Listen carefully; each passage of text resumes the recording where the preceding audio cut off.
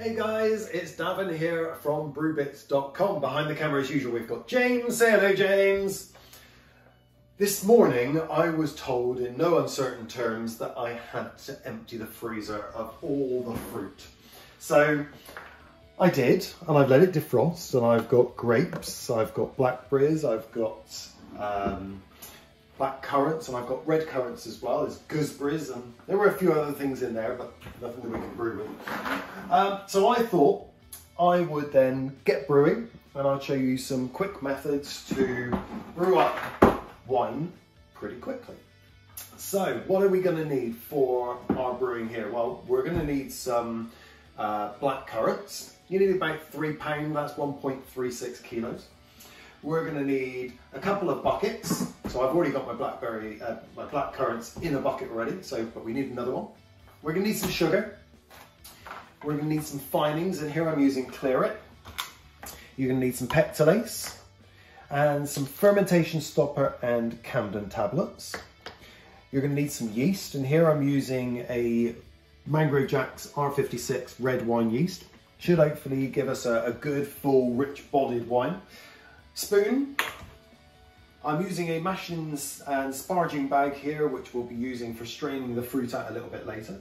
And I've also got a trial jar, and in there I've got a hydrometer and a thermometer. Right, so when I emptied my freezer, I actually ended up with 4.5 kilos, just over 4 kilos of blackcurrants. And so for that, I'm going to need to add to this just over 3.3 kilos of sugar and about 10 litres of water.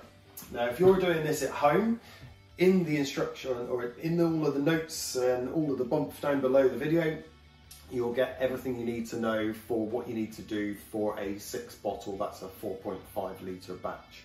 So the basics are you'll need £3 of fruit, 2.5 pounds of sugar to 6 pints of water. If you want to do that in metric, that is 1.36 kilos of fruit, 1.13 kilos of sugar, and 3.4 litres of water.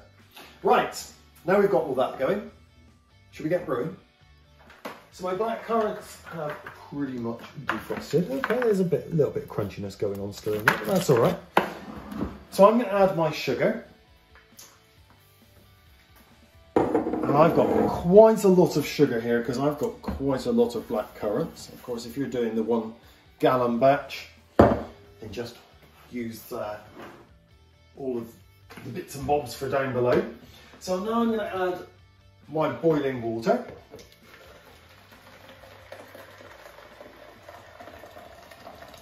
I'm going to start off with 2 litres of boiling water in this one, but of course, if you're only doing the gallon batch, you're just going to use 2 pints.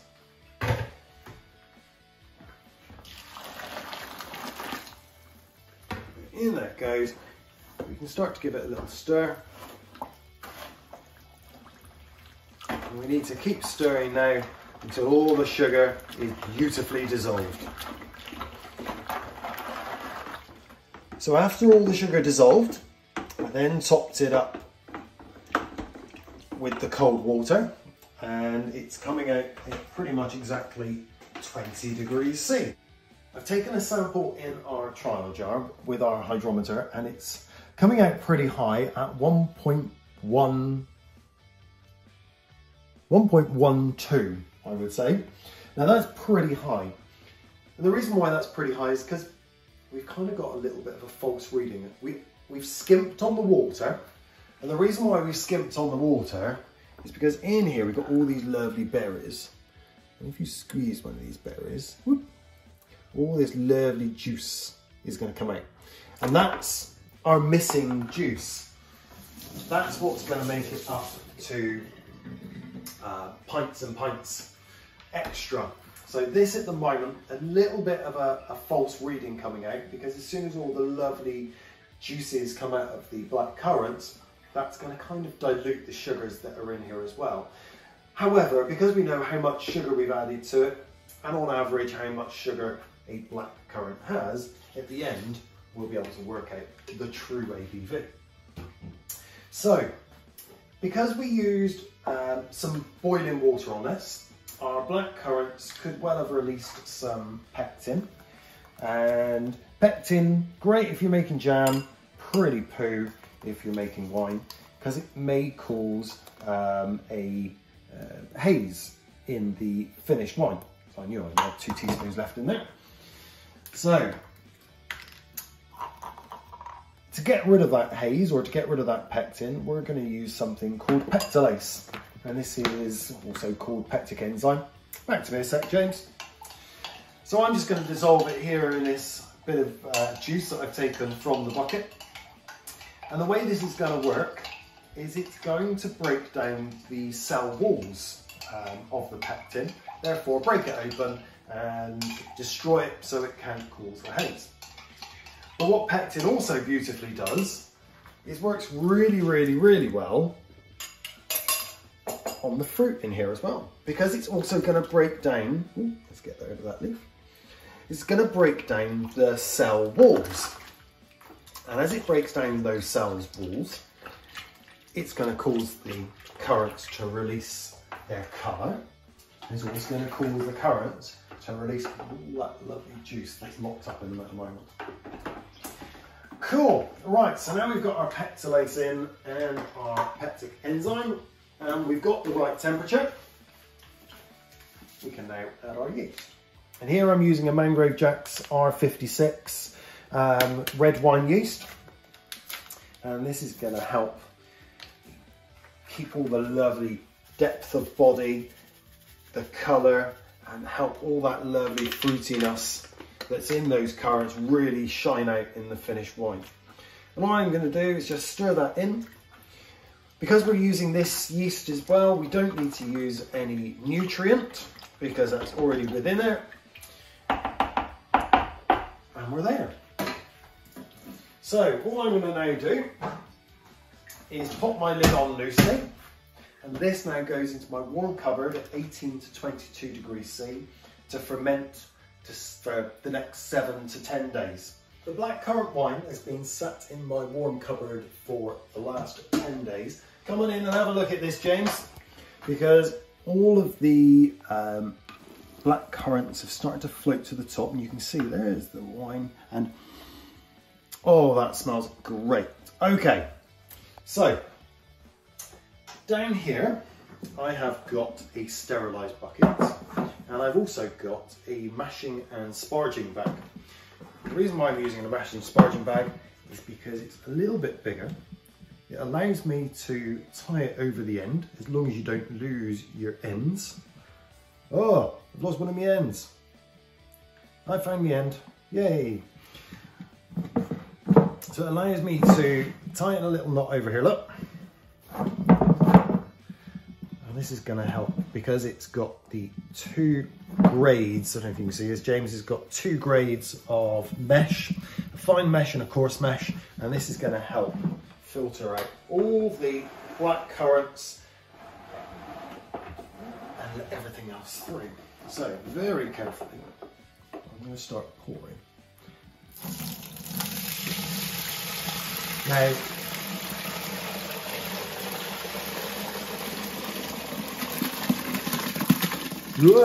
sorry James. There we go, get all that in.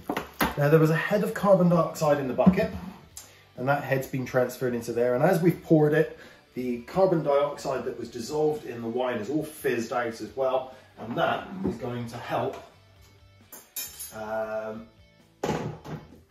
keep it safe from infection. So now I've got it in there, I can undo that. Whoop, lost some of it. And lift it up. I'm just going to strain it out. So the easiest way I find this is by going underneath and squeezing, just gentle squeeze. Now at the same time, as you let out, a gentle squeeze on the top. And this is going to squeeze all that lovely juice out of the broken down black currants. And it takes a little while, and then you'll end up with you'll know when it's, because it starts to get quite firm and holding its shape into kind of clumps. You can keep going for a little bit longer until you've got all that lovely juice out.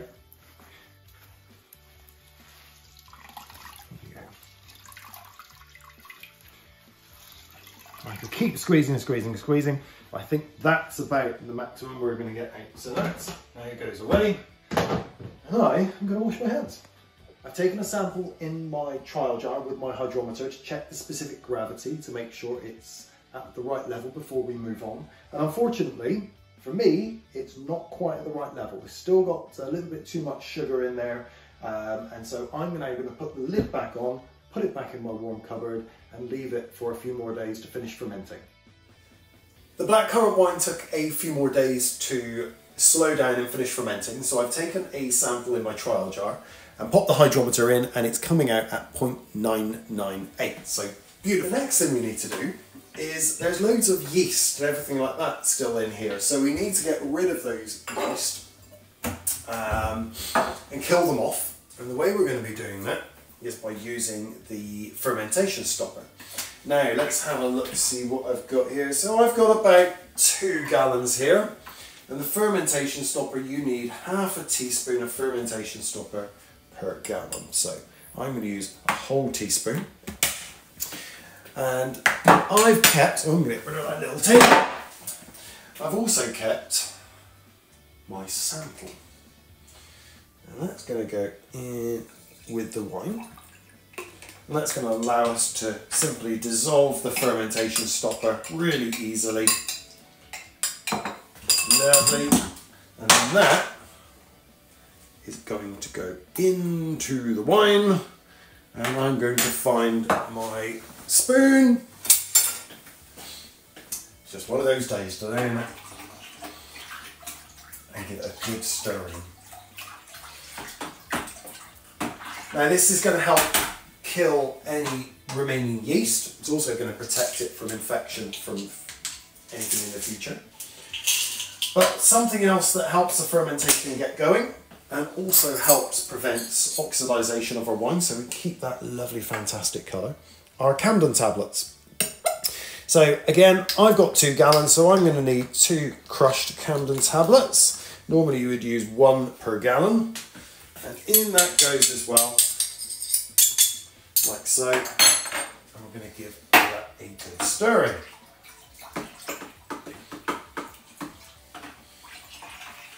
Okay,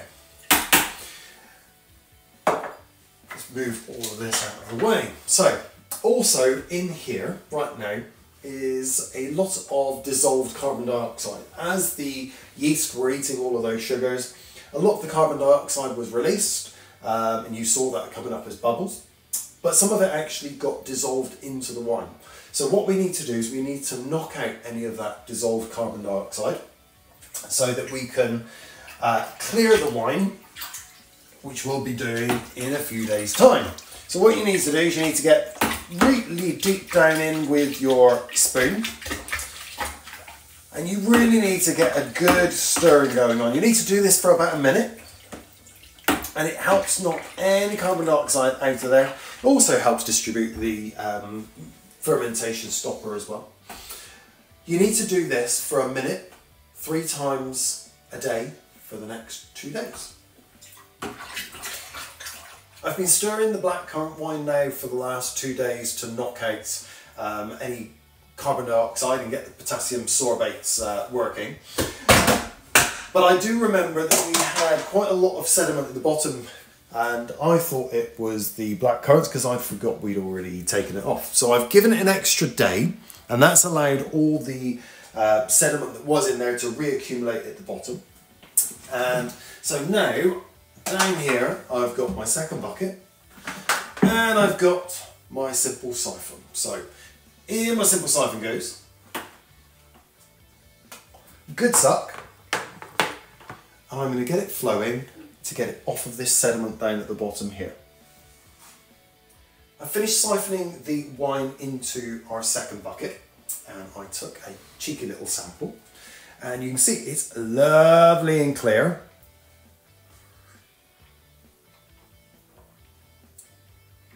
And it tastes good. A little bit sharp at the moment, so it's going to need a little bit of time in the bottle. Oh my goodness, that really makes the mouth water, it's great.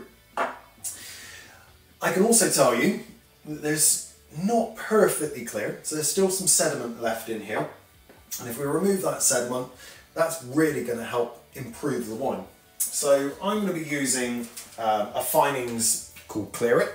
And in this box are 2 bottles. We've got a bottle A and a bottle B.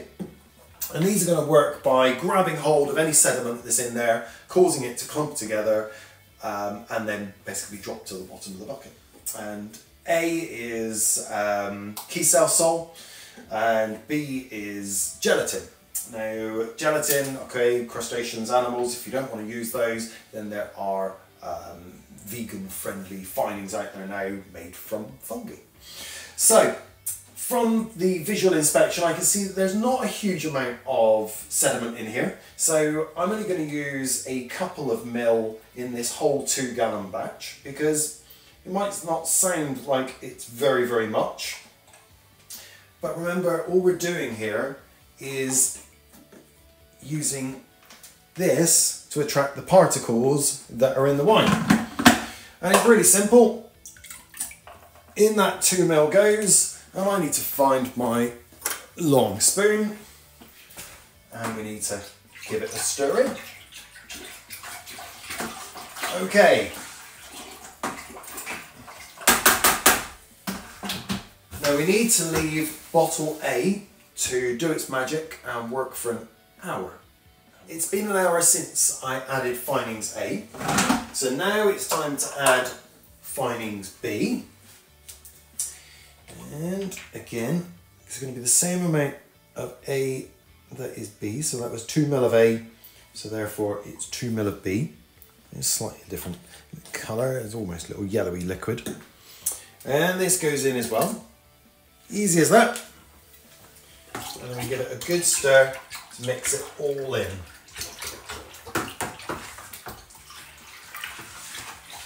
Okay.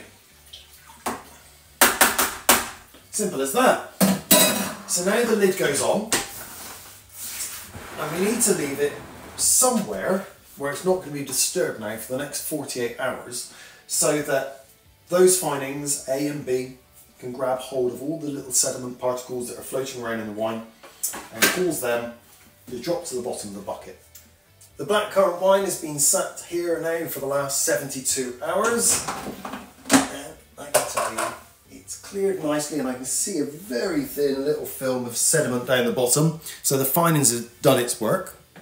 So it's time to siphon it off, and back to me, James, because down here I've got another bucket. And in my bucket, which I've sterilised, I've got a siphon, which I've sterilised. And then this end of the siphon here has got a sediment trap on. That does come off, but you're using it at the moment.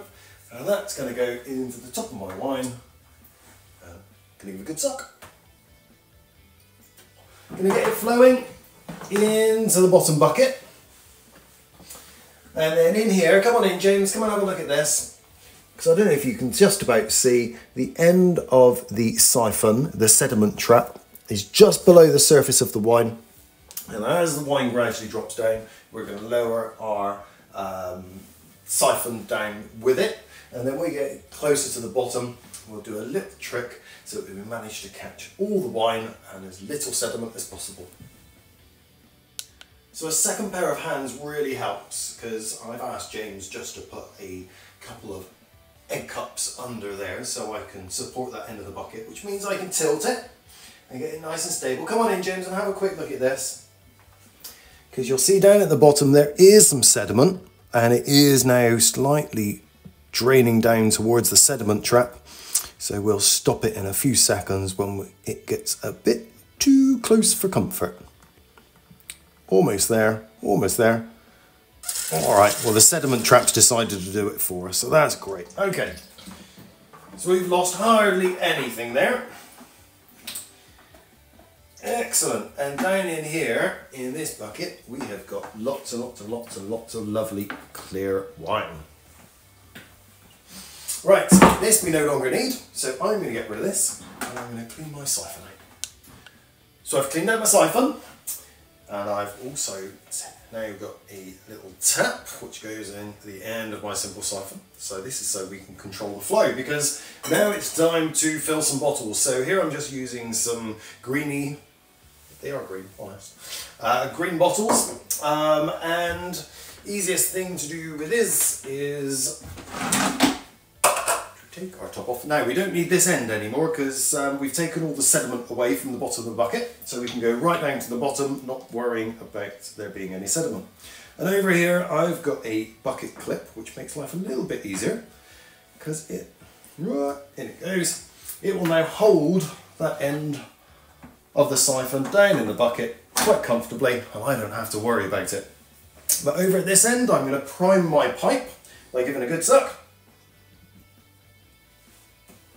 Yeah, almost there, and turning off the tap. And here I've sterilised all my bottles, and so I'm going to turn on the tap and then gently run the wine down the inside of the bottle so it doesn't splash, and this will help prevent the wine picking up any infection or anything like that.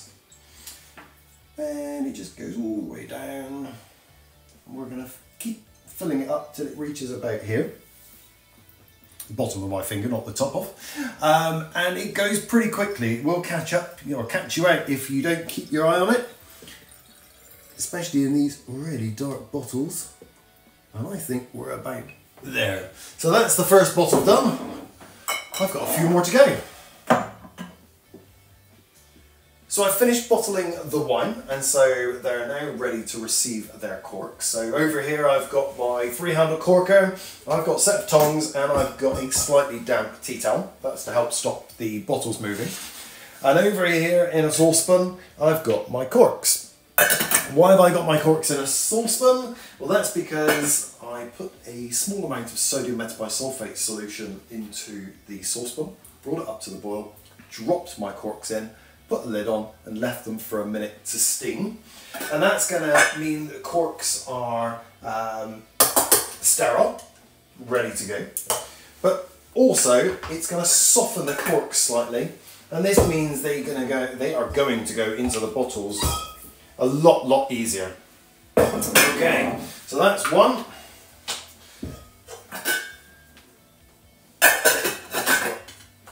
A few more to go. And that's it. 15 bottles of wine corked and ready to be made to look pretty by popping on a nice label on the blackcurrant wine theme, whatever you may put on there. I'm also going to take some pretty little things. These are called shrink caps. I'm going to drop them over and seal them. If you want to know how to do that, that's on one of our other videos. So then once I've done that, these are going to stay stood up for 24 hours. That allows the corks to set in place. And then once the corks have set in place, we can then lie them down and store them somewhere nice and cool, so that the acids, the compounds within that wine can all start combining together and start really enhancing and bottle conditioning that wine, and really making it extra flavoursome. So from initial tastings, I reckon I want to lay these down for about 3 to 6 months, and then pop one open. I think it's quite nice. The blackcurrant wines either having chilled on a hot summer's day, they also work really well having warm on, well, room temperature just below on a cold winter's evening. So it's as simple as that. If you've made the blackcurrant wine from our recipe, and the recipe is down below, feel free to comment, let us know how yours has turned out. Let us know if you made any tweaks or amendments to the method, or even to the recipe itself. And how did yours turn out? So that's it. It's an easy peasy way of making wine from blackcurrants in 2 weeks, that then just needs to be set down, led down even, and left for a few months to bottle condition. And it's as easy as that. So thank you very much, guys. Glad you enjoyed the video, and there'll be another one coming soon. Cheers!